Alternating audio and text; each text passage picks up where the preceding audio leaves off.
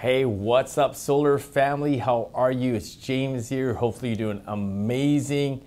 And in this video, I want to go over the pros and cons as far as building a solar sales team.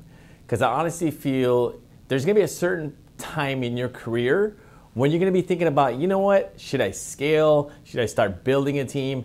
And I want to give you all the pros and cons, right? So I can cut your learning curve. But before I dive into it, if you haven't subscribed to my channel, make sure you click subscribe. If you want to get in the solar industry, or you're a roofing or home improvement contractor and you also want to get in the solar industry, make sure you book that call. It's going to be a pop-up right above this video. So let me go ahead and dive right into it.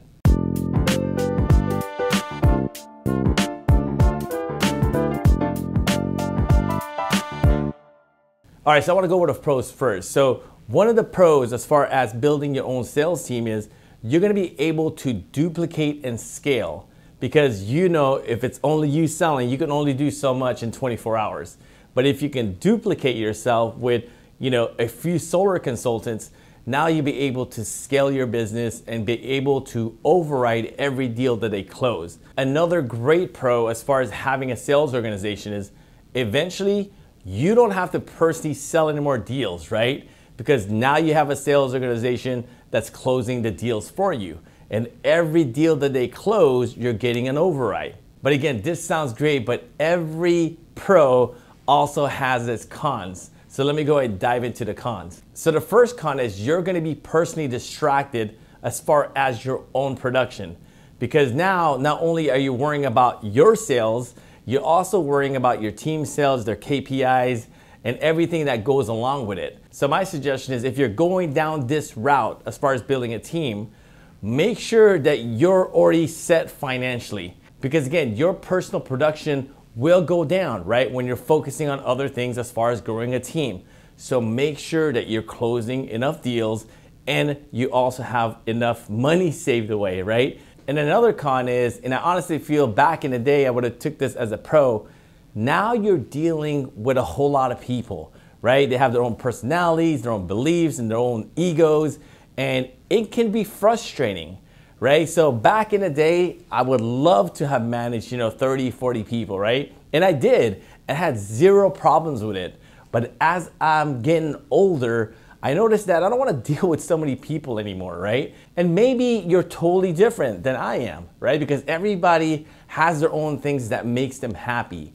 But for me personally, building a sales organization of hundreds and hundreds of people are more a headache for me, because my personal overall goal these days is to have more time with my family and my kids and my wife, and be able to do things what we want to do and not necessarily tie down to managing a whole entire team. But keep in mind that if you don't like to manage a team, now you're going to be dealing with a whole lot more people.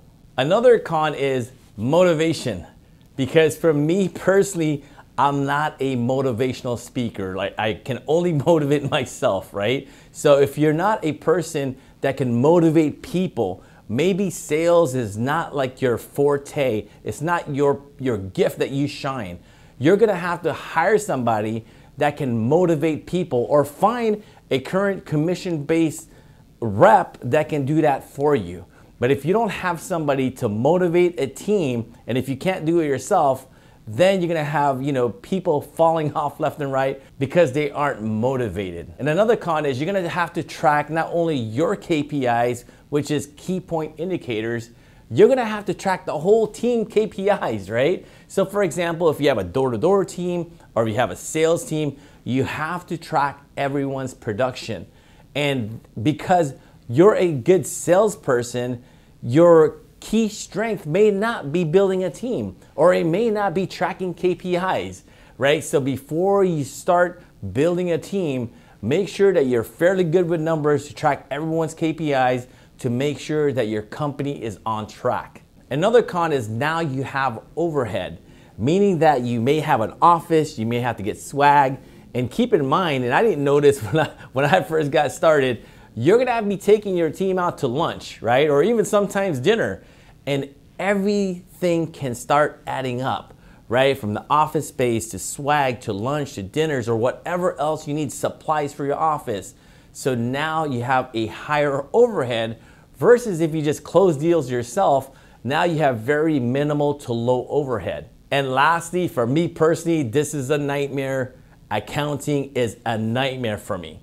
So meaning that once you build a sales organization, now you're in charge of all the payroll. So when the money comes in, or if you're having overrides from one rep to another, or there's like multiple overrides and generational overrides, it can be a headache and a half. So again, just be prepared when you want to start up your own sales organization, because the folks that are doing really well in sales and closing a lot of personal deals themselves, it doesn't necessarily mean that they're going to be good at actually growing a business, a team, motivating and setting systems in place. But don't get me wrong, setting up a solar sales organization the right way, with the right coaches, with the right mentorship, it can really, really help. So hopefully that helped you out. So if you want to dive in deeper, you want to get into solar, or you're a roofing or even a home improvement contractor and you also want to get in solar, make sure you book your solar strategy call. It's going to be a pop-up right above this video.